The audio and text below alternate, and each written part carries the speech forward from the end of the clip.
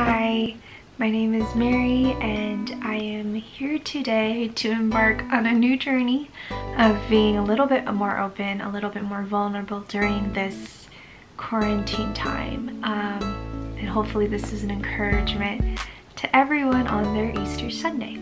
And so today I'd like to share how Jesus changed my life. So let's begin.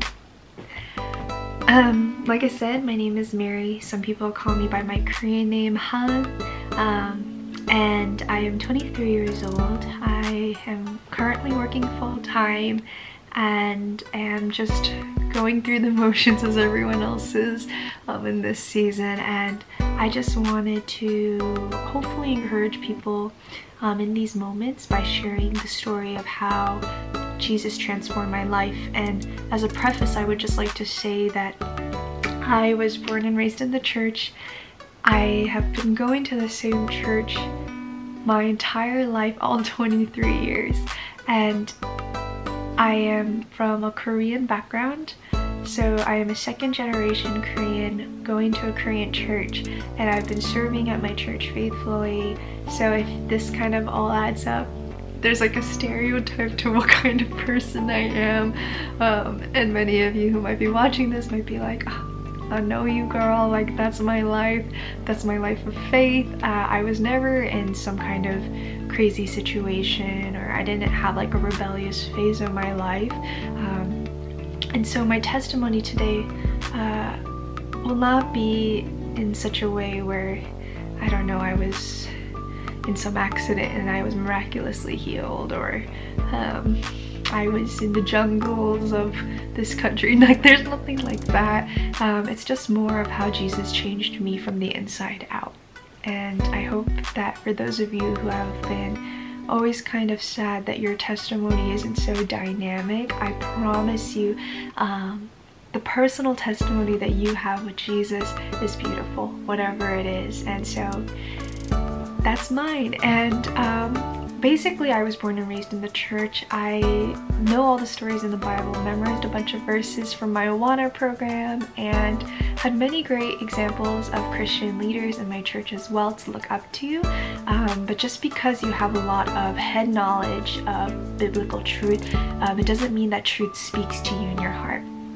And for me, I grew up knowing a lot about Jesus, but then I did not let Jesus have the hold over my life. And so recently I did this thing called the Passion Experience. Side note, but basically it like goes through Passion Week with you from the beginning of Jesus's ministry and even prior to that to the resurrection.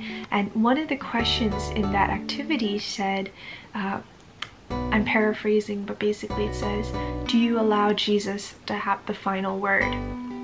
And that made me think a lot, because my testimony basically is that I never let Jesus have the final word in my life.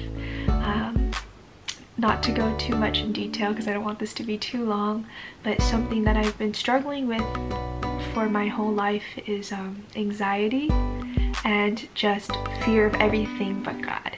I would fear the world, I would fear comfort, I would fear practicalities, fear my financial status and my academic status, fear people. I feared man so much that I allowed fear to drive basically every decision that I've ever made, or all the decisions I didn't make. And yes, I would kind of tune into Bible verses and think, oh, well, the Bible says this, and I would take it into account, but the final decision I made would always be out of my own fear and anxiety. And it was not too serious when I was younger, but as I got older, it took a huge reign over my life. And so even though I was baptized April 8th, 2012, in those 8 years since, and just continuously asked God, Lord, teach me to trust you more. God, would you break down my walls that I built up on my own, and would I not fear this world, but may I only fear you? And let me tell you, it has been such a process. And honestly, I think even till this day, there are moments where I find myself fearing man. there are moments when I feel like Pilate, who knew Jesus was innocent and yet casted him to be dead, basically because of fear of man. Even though deep down he knew Jesus was innocent, I still see those moments in my life where I am basically Pilate, washing my hands to say that I'm innocent when I'm not. And I think it was a process of having to be humble before the Lord and say, God, I do believe that you died for me. I believe that you loved someone as anxious as I am, and I believe that you died for a girl like me who is so deep in sin. But the beauty of this faith and this testimony is that as much as I feared man, God covered me with his love and said, there's nothing to fear. For even if you walk through the valley of the shadow of death, you will fear no evil, for my rod and my staff will comfort you. And this is Psalms 23, and this is just a passage that has comforted me so much, because as a woman who lives with so much worry, God said to me, do not worry. And as someone who lived in so much fear of everything around me, and I tried to predestine my life, God said, don't worry about that too. I got it covered. I am your shepherd. Simply follow me, because all those hardships that are to come, I have already gone before you. And so it has been a process, and my testimony is continuously unraveling in this day, and there are still moments where I get scared.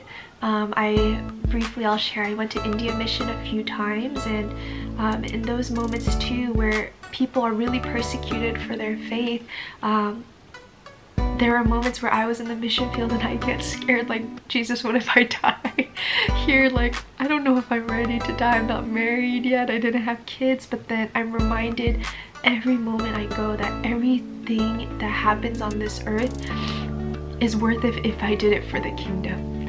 And that confidence is something I never had before, but it's because Jesus showed me his love first that now I have nothing to fear, because his rod and staff will protect me, and he is my shepherd, and whatever happens, he's gonna lead me.